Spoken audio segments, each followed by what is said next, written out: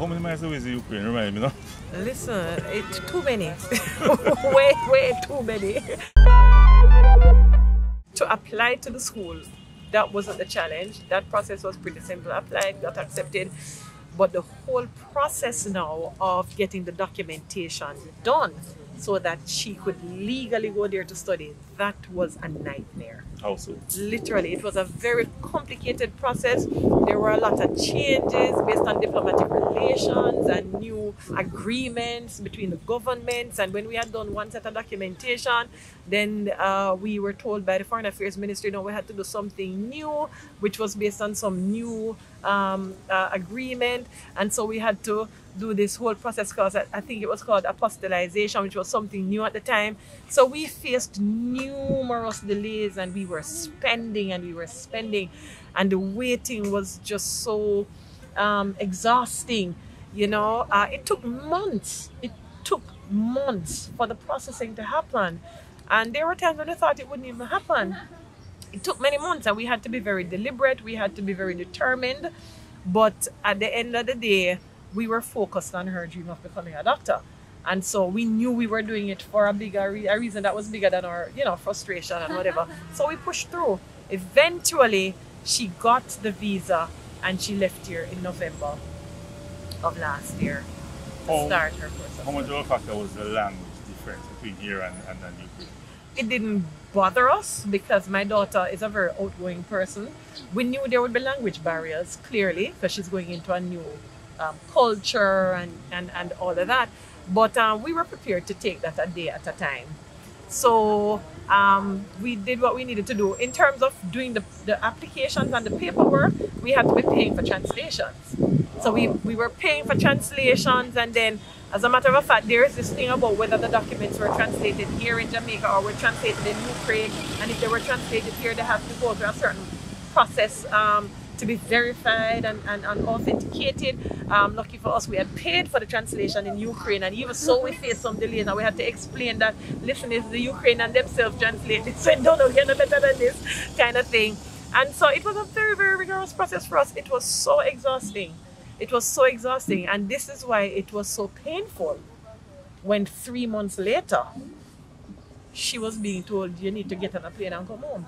Initially, I delayed the opportunity to study in Ukraine by 2 years because I said, no, you're not going so far from me. There's no way I'm doing that, sending you halfway across the world.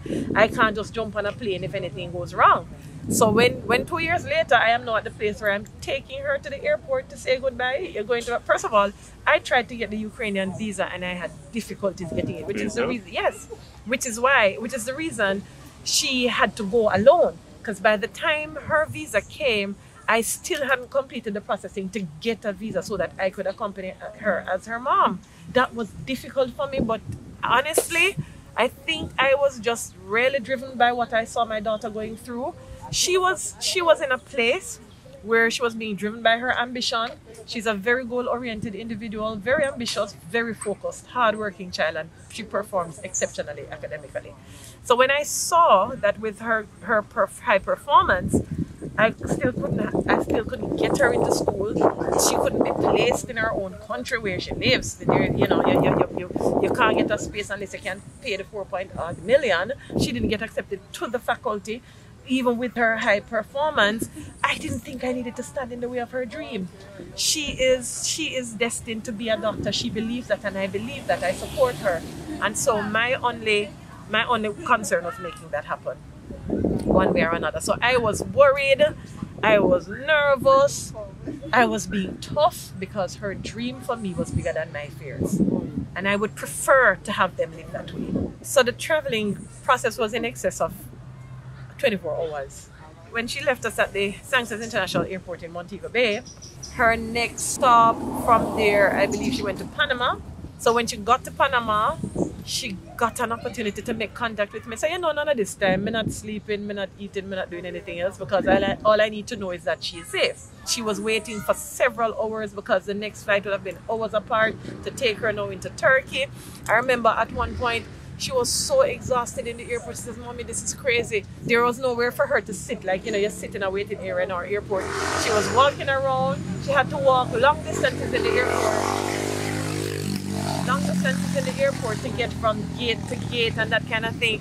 And when she was so burnt out and exhausted, she said, Mommy, I want to just sit right here. I said, all right, just make yourself comfortable. You know, she sat on the ground in the airport, made herself comfortable. And then I was on the phone with her. I had to stay on the phone with her because due to the long gaps in between flight, she was now tired and burnt out. And she said, Mommy, I feel like I might fall asleep and miss my flight. So I was on the phone with her the entire time, having her buy Wi-Fi access in the Turkish airport so that she could stay on the phone with me on WhatsApp. And I stayed on just to keep her awake.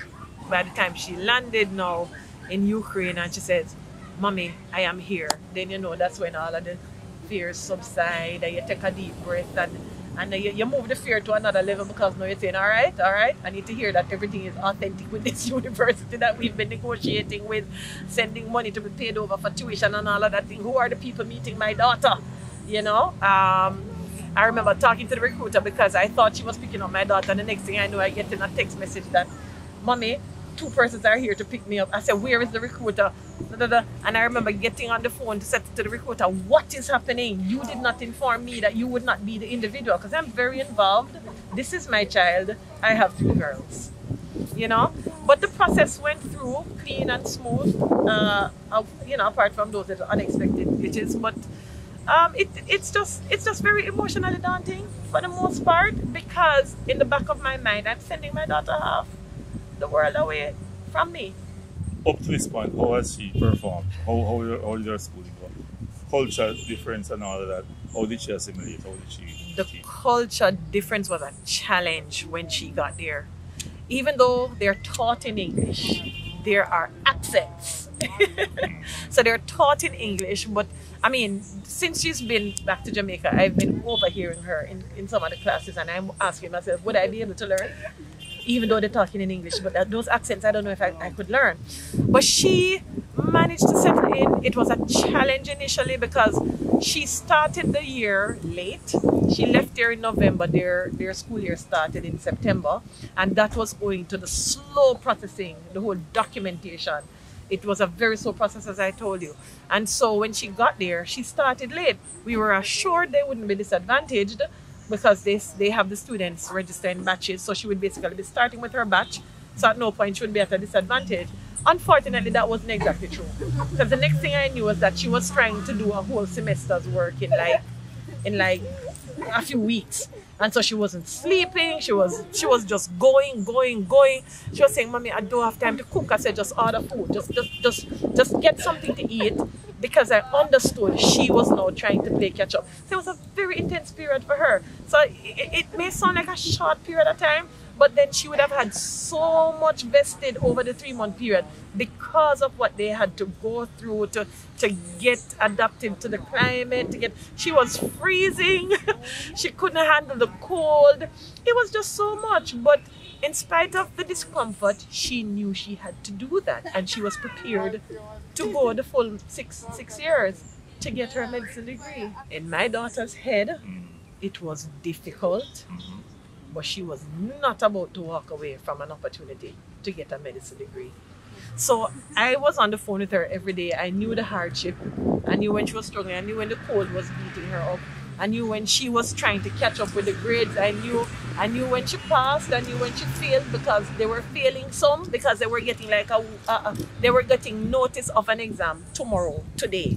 And in some cases, they didn't even have the material yet. So they were acquiring the material to prepare for an exam tomorrow or the day after. It was ridiculous, hands down. It was just ridiculous at some point. But like I said, regardless of that, my daughter had no intentions to walk away. She went there for a medicine degree and she was prepared to come back home with one. So I was just supporting her.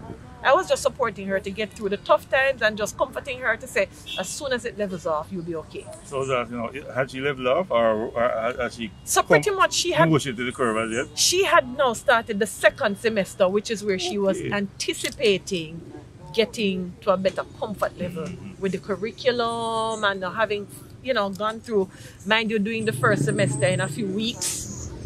She was now getting ready to settle into semester 2 because then now they would have caught up with the rest of the batch and would have been on the same timeline When did you start paying attention to things in the global arena in respect of Ukraine, Russia, US? When did it hit home that, hey, something is happening here beyond my country? So I think maybe we've been following it for about a month or a little under a month.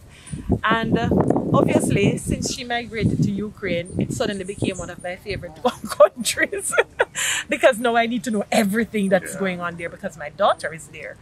You know, so I was always following because bear in mind when she was going overseas, we already knew that, you know, there are tense relations between Russia and Ukraine.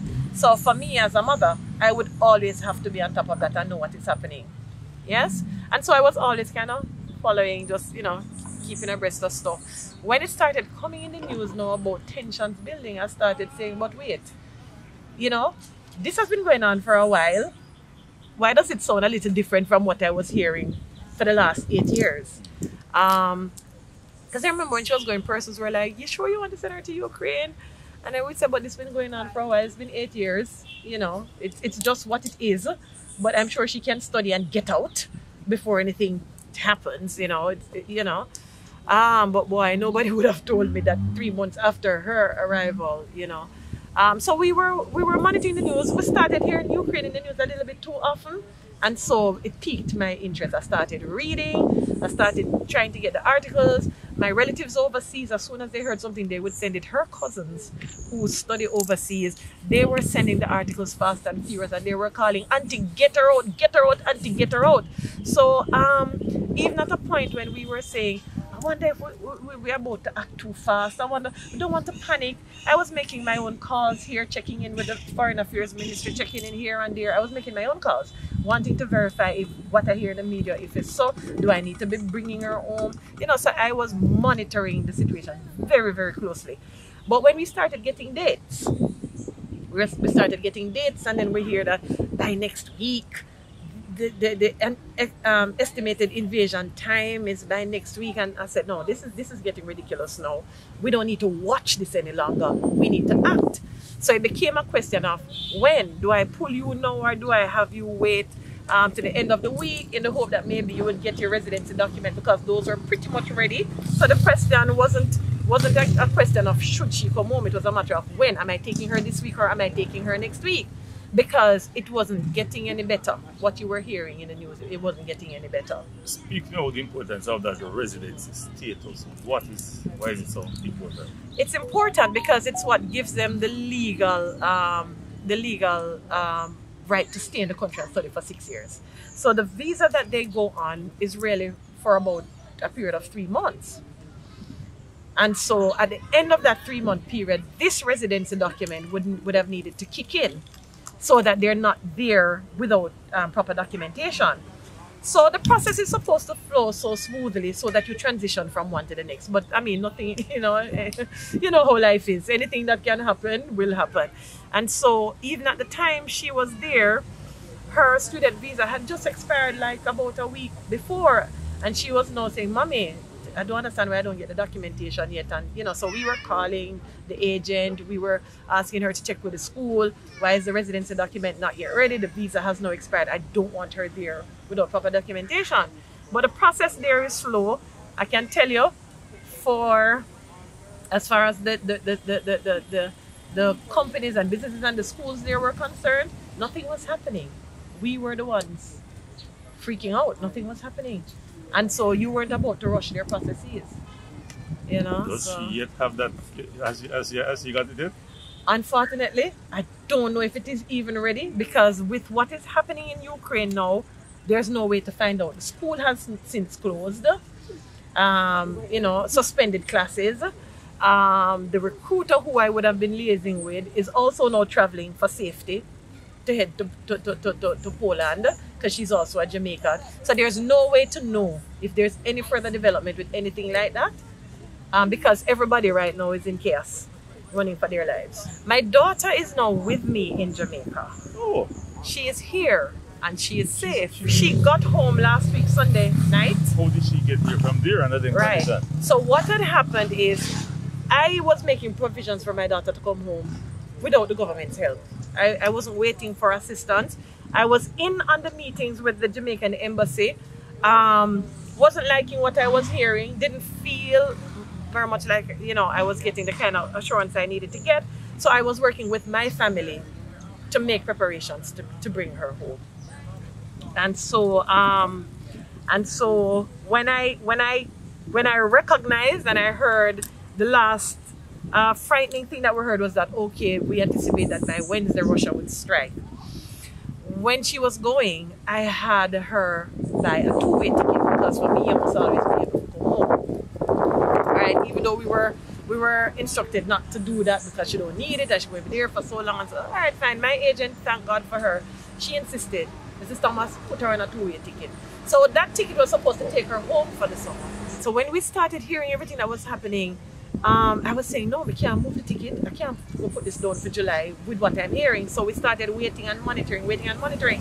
My agent was monitoring it because I was coming to a place where I was either going to lose the return opportunity on that ticket or I was going to have to pay an arm and a leg to move it by the time I made up my mind. But I was not prepared to move it to July and have a situation where she needed to come home. No one can move. So long and short of it is that I ended up paying a bag of money at the last minute when we decided, so okay, she needs to come now. Had it changed, you know, my family jumped in because we had to get her into hotels in the different countries. We had put her on the first flight for the Monday when we heard on the Sunday evening that this thing building up and they anticipate strikes by the Wednesday. I said, no, get out of here. All right, help me to understand the date, which Sunday she left and what route did she take? So plane, it was, train, bus? It was last week Sunday she arrived. She flew out the Monday before. She was traveling for a whole week before she got home. So she took the flight from Ukraine to Turkey. She was to stay in Turkey for 3 nights, then board a flight to Panama, stay in Panama for 1 night, and then fly to Jamaica the following day. It would have taken her home for the Friday of the same week. However, when she was to leave Turkey, she was being told that she couldn't board the flight because they were saying that it's a transit ticket she was on, when in fact it was not a transit ticket because she was supposed to stay in Panama for a whole night, check into the hotel and everything. So her bags were to go to Panama and then she was to check into the hotel, next day board another flight, come to Jamaica. They checked her bags in error to go straight to Jamaica, to come straight to Jamaica. And then having done that now, they blocked her from boarding the flight, telling her that she couldn't board because she can't stay in Panama for more than 12 hours. My agent, may God bless her soul, my agent, and if it were not for her, my daughter probably still wouldn't be here. Tunde was on the phone with me from 11 o'clock that night until 2:30 a.m. We were on a WhatsApp call with my daughter in the Turkish airport with her flight being cancelled. And she stayed on the phone. She told my daughter what to do, had them cancel because they booked her as if she had already flown, so we couldn't even get to change the flight. And my agent had to have my daughter instruct her what to do so she could be talking to them. And bear in mind, we're navigating language barriers in the middle of all of this, so you know it's high nervousness and stress and everything. And she was able to get them to cancel what they had in the system so that she could rebook the flight. My daughter had to go back to the hotel. My agent stayed on the phone with me till 2:30 a.m. when my daughter said, yes, I'm in the hotel. They have a room for me. That's when Tunde hung up from Total Travel. I'm so thankful to her. I'm so thankful. And the very next day, my daughter was facing the same trouble again. The very next day, after they told us in Turkey, after they told us that she can't book this way, can't book, and the agent had it changed and booked 2 totally separate things, so that now my daughter had to show her that is 1 flight here and 1 flight there, because if we put them on one, they're going to run it like a transit. We did what they said to do, and the very next day they were giving her the same problems again, telling her she can't fly. My family is a praying family. I had to get them on the phone. I said, you need to get into prayer now. My daughter needs to get home. And we were on the phone with Esther. We just started interceding while she was there trying to navigate it. At one point, the phone went blank. Couldn't hear anything. I was so stressed out because I said, God, I can't hear from her. They must have told her to turn off the phone because she was with immigration. They pulled her out of the line and had her one side and wouldn't let her go through. And we just went into prayer. Didn't know what to do. We just went into prayer because we had already done what we could. The next text I got from her, she says, Mommy, I'm on the plane. They had to escort me through because they almost had me miss the flight the second time around. Right? So that's just God. And for me, I would have been going crazy if she was still stuck at the end with when this thing started getting out of hand like that. So she had to book an additional night in Panama because she had missed the right flight to come. So she had to do an additional night in Panama. So even though she left Ukraine Monday morning, she never got here until Sunday night when I picked her up. You know, but I'm thankful. You know, she's back with you. Tell me about her state of mind. Does she still, has she settled down? Is she jittery? Is she nervous? Does she wake up at night? Has she settled in? Has she settled down? She said to me this morning, she says, Mommy, they're on the train to Lviv.